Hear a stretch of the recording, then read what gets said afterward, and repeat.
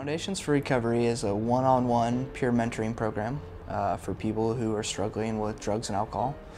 Not only with drugs and alcohol, we could deal with gambling or sexual addiction. We offer marriage counseling or relationship counseling now. What we do is we'll meet with our clients weekly. We take them to meetings if they need to. We help them set goals. We don't tell them what to do here.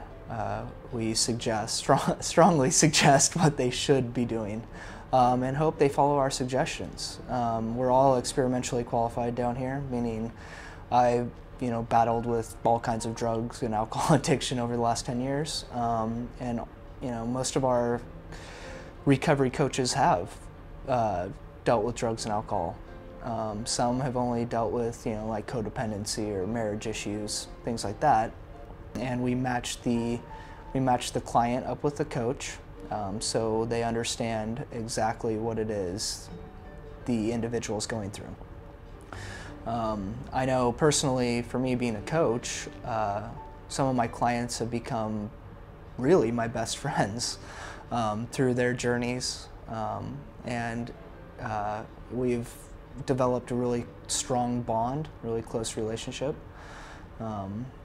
And not only have they helped, if I helped them in their sobriety, but they've helped me tremendously in mine.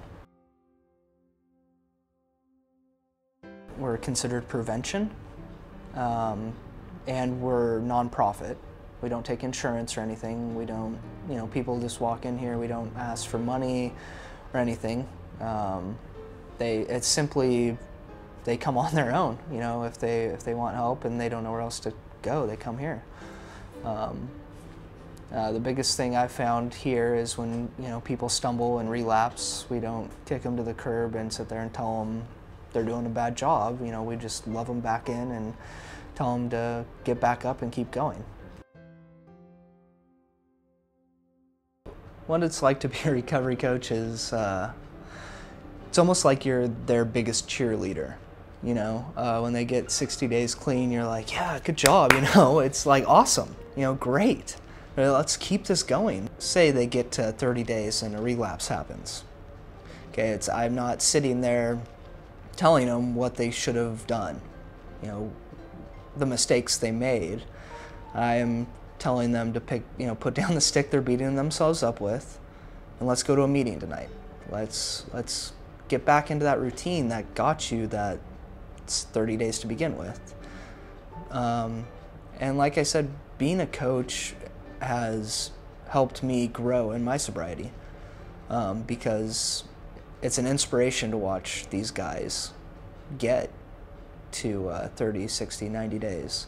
And it also helps me never forget how tough it was, because I watch their struggles every day. My phone constantly rings. I volunteer at Foundations for Recovery. What we do is we're a one-on-one peer mentoring program. The biggest thing is you can't do this thing alone. You need as much help as possible, and it's not like we're trying to get you down here for money because we don't charge, and that's awesome. I think it's great that we offer help to anybody who wants to come through the doors. That's really the biggest thing, is you cannot do this thing alone. And why not have another resource, another person in recovery that is trying to help you along this journey? This is different than a sponsor. I try to work the steps. A sponsor will work the steps with you in AA. With my guys, I try to work the steps with them. I try to kind of incorporate sponsorship into it a little bit, but we are more, I want to say we're more gung-ho than a sponsor, because sponsors, they don't contact you really. You have to be the one contacting them. I'm sending my guys texts, calling them every day, every couple days, just checking up on them. And there's incidents where I have to get up at 5 in the morning, Monday through Thursday, go to work 10 hours. But there's been incidents where I've gone to the hospital, which is right down the road from my house, at 11 o'clock at night, on a work night, where I had to be to work at 6 in the morning. Because somebody wanted to be checked in to 2 North because he's coming down from heroin use. My phone's always on, and I'll get up and talk to anybody at any hour you know, or I'll go sit at the hospital with them. You know, we'll go to any length to try to help you stay sober.